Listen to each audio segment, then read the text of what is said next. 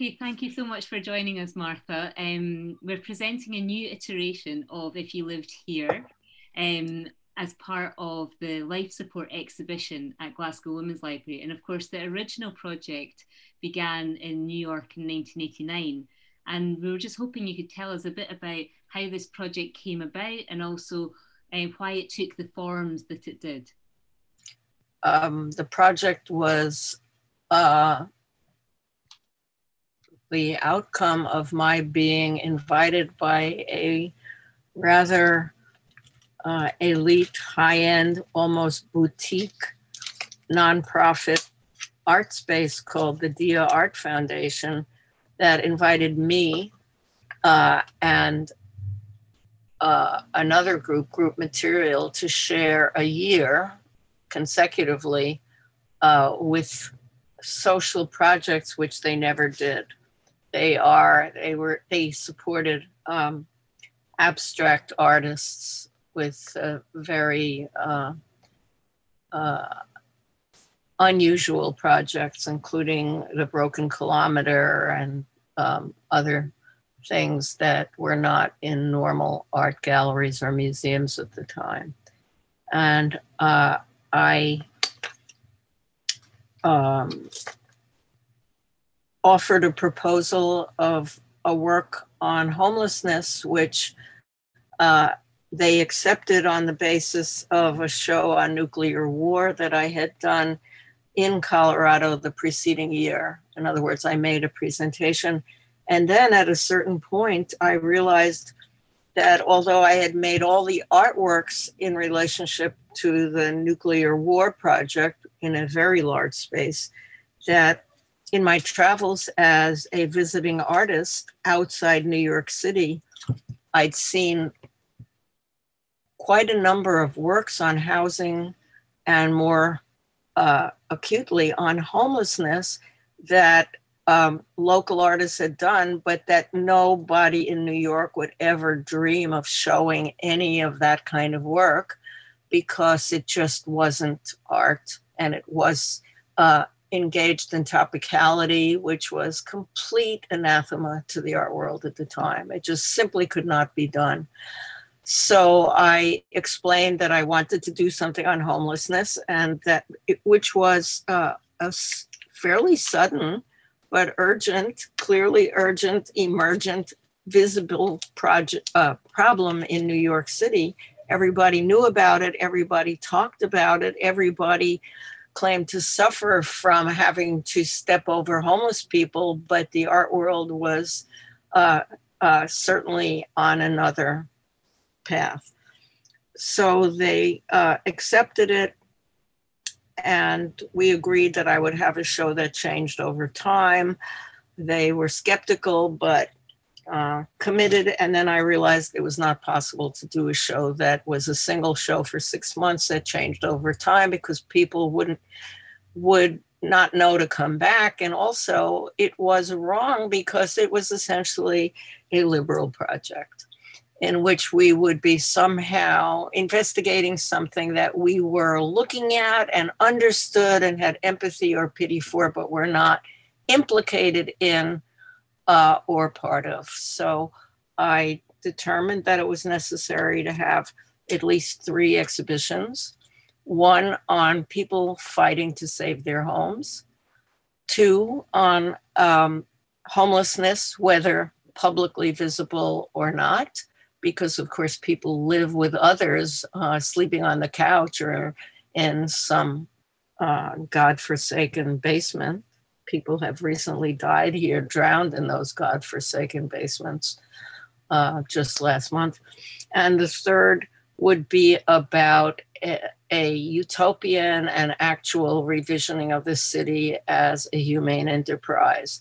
And that I would invite people engaged in all kinds of relationship to homelessness, including homeless people, and advocates and activists and legal representatives and artists and filmmakers and poets and whoever was interested, and painters, as you can see. uh, on the basis of one rather strict rule I had, which was I didn't want to see any pictures of people lying on the ground. That if you wanted to see people lying on the ground, you could step outside into the real world, and that is not what this was about. And there were going to be town hall meetings, which is open meetings that include the public. And there was going to be one for each show. And I added one, which was on the question of artist housing, which was an extremely contentious issue about whether the extremely slim number of subsidized housing vouchers would be applied to artists, all of whom considered ourselves basically privileged in comparison, and yet needing specialized housing in comparison to poor people, I should say. So that was the genesis of the project, and the sponsors were skeptical. They were not terribly helpful in organizing things, but they did give me handlers and doled out the money. So I can't complain, but their relationship to it was kind of, shall we say, paying its dues to the fact that the art community probably was way more engaged in questions of embeddedness in social life than the institution itself. I don't know if that was clear, but that is the story of how this got going. Yeah, and I think it's really, really helpful as well to have this slideshow playing actually, so we can actually see what it actually looked like in the original iteration, which of course was over 3 decades ago now. And yes, and I do want to interrupt and say, at this moment, we're looking at the inside of the reading room. I had a library built into the shows. Nobody at that time would have dreamed of having libraries and reading rooms and exhibitions in major institutions. So I felt that it was important to have flyers about current actions and events, pamphlets that represented the present and the past, and also books and a comfortable place to sit. Yeah, so a space that you could spend time in. Yeah, yes. And I think what the documentation that we're showing here really makes clear is that, the first exhibitions really responded to a very specific historical context and geographical context as well, actually. But you mentioned in the conversation recently that the archive from this project has turned into a living archive. Yes. It's currently in really high demand. Yes. I wonder if you could tell us a bit about its current life and the uses that the archive is being put to just now. At a certain point, I was asked to show the archive when archive shows were popular, and I was completely mystified. It was Maria Lind and Anton Vidogle who runs Eflux, and I thought that only other curators would be interested in looking at paperwork about a show that at that point, it was 10 years ago, so it was already at least 20 years old. And they said, but this has been an important show for curators, and people trust us really will want to see the paperwork. So I agreed to that. And in the interim, from the beginning, within a year of the show, I was being invited to come and talk about it, which completely shocked me because I thought that after the run of the show, no one would care, and that was that. But far from it, my first invitation was to the north of England and a curatorial thing called something like After Midnight or something like that. I'm sorry, I can't quite remember. And I was stunned because why would a curator care?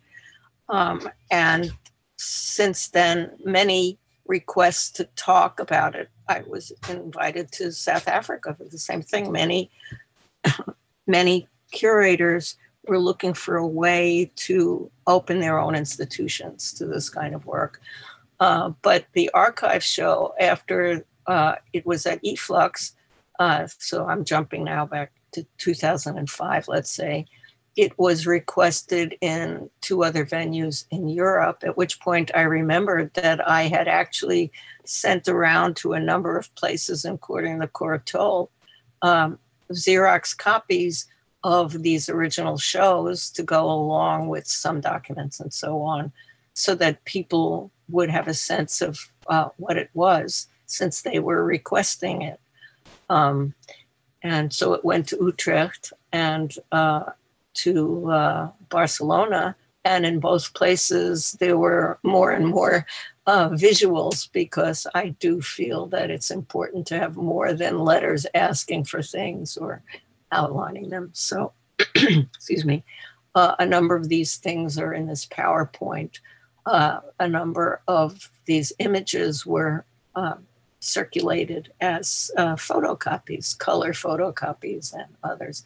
And in each place, I collected material about what was happening there, because once it started traveling, and even in New York, once it was shown in Eflux, I said, we cannot do a show about housing that occurred in 1989 without collecting material about where we are right now, which is Chinatown, New York, and collect material from around the US from 2005. And so in Utrecht, we did the same, and in Barcelona. And it was then shown in places like Rennes, where the students actually insisted. I told them they couldn't show it. And they said, no, we'll have a local project. And in fact, it was built on a local project from Rennes, and in which they collected a great deal of material on sans-abri, on the unhoused, and interviewed people. And that is the way that I would like this material to circulate. And except for a show in just a couple of years ago in the Reina Sofia in Madrid by one of the best curators I've worked with in my life, which is Jorge Ribalta, and therefore I trusted him, where he wanted only a portion of the homeless show, which is what we're looking at now. So normally there is, as in your exhibition, the surrounding material is the important material, which is what are we doing here and now in this place. And I think that the reason that curators and others have asked to show this repeatedly, this documentation of something in 1989 New York City art world, is as a way of creating a line of continuity with the effort to present, give voice to, and represent a problem that is so far shall we say, a very long-term element of particularly neoliberal urban planning and gentrification. That is frank, outright homeless populations growing ever greater, even in the richest state in our nation, which is California, and all up and down the West Coast. Sorry, my voice is cooperating. I mean, we only have a minute or so left. I was just going to. So I talk my way through it. It goes so fast, doesn't it? But as you know, I'm really interested in reclaiming If You Lived Here for histories of feminist art. I think I've said already that feminism is, of course, just as relevant to housing as it is to housework. And you did dedicate the book that was associated with the original iterations to women around the world who organise their buildings and their blocks and their neighbourhoods to secure decent conditions for everyone and to maintain a sense of place. But I think the feminist dimensions of this project were really kind of under the surface. They were bubbling away under the surface. And this perspective wasn't really overt. And I wondered if you could talk a little bit about why was it a conscious decision to sort of approach the project in this way to sort of not foreground feminism, or was you Yes, right? yes. I decided to take my cues from what I was presented with in relationship to the various groups I was working with without imposing an ideological framework. And I would include feminism and socialism as my general filters. But I wanted to listen to and follow the guidelines of the groups that were willing to participate. Many of them had a high percentage of women participants, as we can see here, the Madhousers building. They were from Atlanta, building huts for the homeless, which were small houses for their clients, who they helped walk through social services. And women led or were the advocates for many of the groups, but I think many of the groups at that time would not have either wanted or even understood why the need for homes would privilege a conversation from a feminist viewpoint, though we certainly had that. But I did not want it to be a formal element because that's not what people were telling me. That emerged as a theme somewhat later. But as you say, I dedicated the book to those women as a way of saying, oh, and by the way, guess who does the work? And and who suffers the consequences, because what do maintenance and reproduction depend on if not a stable abode? But this lesson has re-emerged, as we knew already in the 1960s, with the Black Lives Matter movement, because it was organized by women and led by women. And in the Black community in particular, although there are strong male leaders, a great deal of the grassroots organizing is done by women, among women, with people like Ella Baker, for example. That's brilliant. I think that will lead really nicely onto our conversations later. So thanks so much for your time. Really appreciate it. Thank you. Thank you for the invitation. And I wish that I could be there with you. And I wish that I had been able to take part in the organization of the show itself. We did our best. I do want to say quickly, that is a picture of a man lying down. It was the only one. It was a project by students, and it was a banner that said that it was the LA's official housing project for the homeless, which is a picture of a man sleeping on a park bench. In other words, forget about it, guys. That's it. So, ideological frames. Thank you so much. Thank you.